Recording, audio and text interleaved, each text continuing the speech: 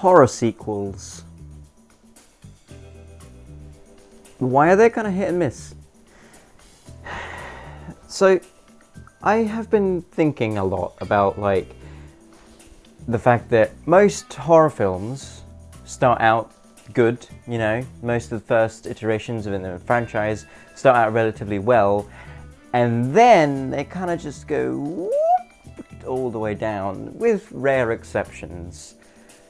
So, today I'm going to kind of just explore horror sequels in general, and I'm going to talk about how, and probably why is the better question, they get so bad over time. And I know what you're thinking, the obvious answer to this is people get greedy, the studio gets too much control, the MPAA, you know, wants to cut all the blood and tits out of it.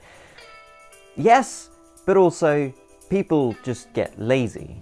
The people making the film get lazy because of it, because they just have to show another sequel to this franchise that's been running for the past 10 years, and it's just like beating a dead horse with a stick. It is becoming more and more of an issue, and unfortunately this hasn't died down over the years. Like, we still get bad, lazy sequels, not from horror films as much nowadays, but from, you know, superhero movies and, well, Transformers and action movies, and, you know, this isn't really anything that has died down in any way. People are still going to see these films, even though they know it's garbage. And that is what the issue is most of the time. So to kind of make my reputation slightly worse about throwing away physical media, I'm not going to do that this video, but here are some horror sequels that I would like to talk about. First of all, I mean, we know these ones. So here's me saying that I won't throw them away, and this is Aliens. Everybody talks about Aliens. It seems like whenever someone is like, horror sequels are bad, everyone points to this one. This one is cheating, you know? This one is just way too good for you to make a proper argument about horror sequels being okay or bad or whatever. I'm not throwing it away. I was about to, but I'm not going to do that. Predator 2. This is where we get a bit iffy. Fight me on this. I think this is a better Predator film than the first one is. As far as, like, world building and lore and everything to do with that, I think this is a much better Predator film than the first one is. Granted, I think the first one is a better action film, but I think this one is just a better sci-fi Predator film overall. Pretty fucking good. Texas Chainsaw 2. Now, I know last video was me saying that, oh, Texas Chainsaw is actually good, and I agree with that, but then I still haven't given this a rewatch. I have seen this a total number of once. I really should give this another chance as well. But did you know this had a sequel? I think everybody knows that this has a sequel. The ones that I've talked about so far are either, you know, universally accepted as good or controversial a little bit, where a lot of people like it, a lot of people think it's inferior to the first one. It's nothing outrageously terrible. Like, I don't think either Texas Chainsaw 2 or Predator 2 is outrageously terrible compared to the first one. There's no way it is. And now this is where the line between good and bad sequels gets a bit blurred, because we have one of the best horror sequels of all time, Child's Play 2, which is a sequel to Child's Play, would you have guessed, which is universally beloved as far as I can tell from the community, and I spend a lot of time in the community, so I think a lot of people like this film, and with good reason. This is a really good fucking horror film. But then, in the same franchise, we have Seed of Chucky, which I think recently has gotten a lot of resurgence and people kind of appreciating it a little more. But putting these two side by side, you can tell that something has gone wrong. I think Bride of Chucky got off on Scream, because Scream was kind of a horror comedy parody, but it was still horror. Bride of Chucky came along and did that, and it was good, and then the studio and Don Mancini was like, oh yeah, let's do that, just turn it up to 11, and then we got Seed of Chucky, which is, as far as films go, as far as, you know, like, accepting the filmmaking and storytelling aspect of films in general. This is not a good film, but it is a good film in terms of fun value. I think this is a very fun film, and I will fight anyone who disagrees with me that tells me this is not a fun film and they cannot stand to watch it. Give this another chance. You will regret it. On the other hand, Child's Play 2, amazing. Now, is corporate greed the answer to this? Probably. They wanted to make more money, and then this killed the franchise for like 10 years. And then we got Curse of Chucky, which rejuvenated everything again. So the Child's Play franchise is a bit of a unique one, where there's a lot of good sequels and a lot of bad sequels as well. It's not just all downhill continuously. It's like a, you know, it's a spiky franchise. I don't know if you knew this, but did you know that Psycho has a sequel?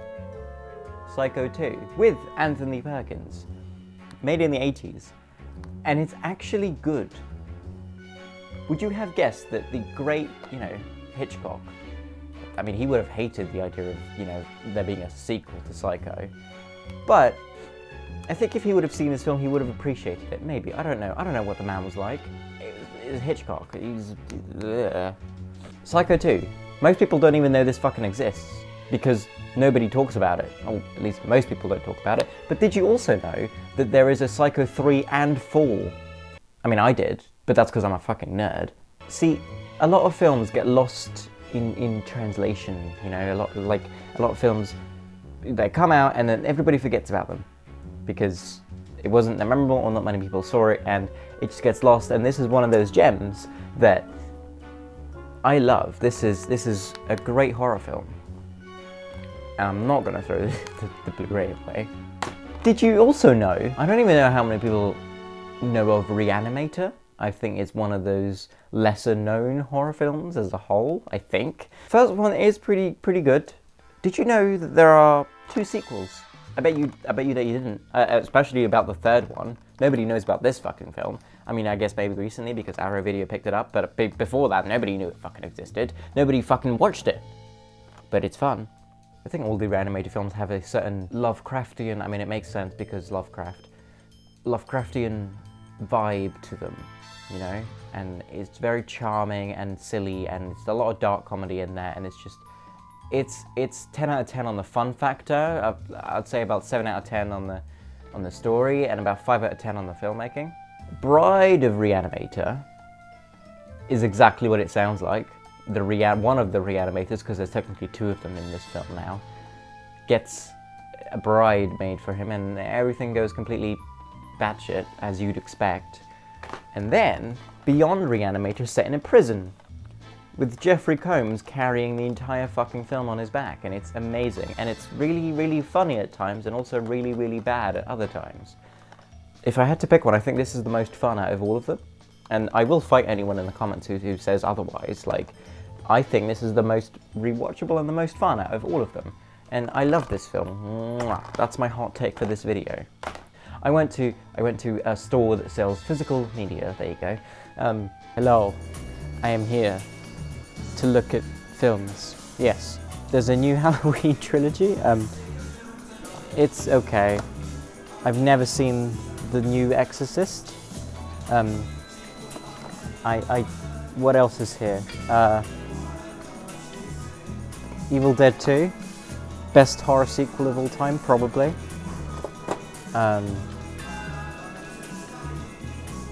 God. Sinister 2.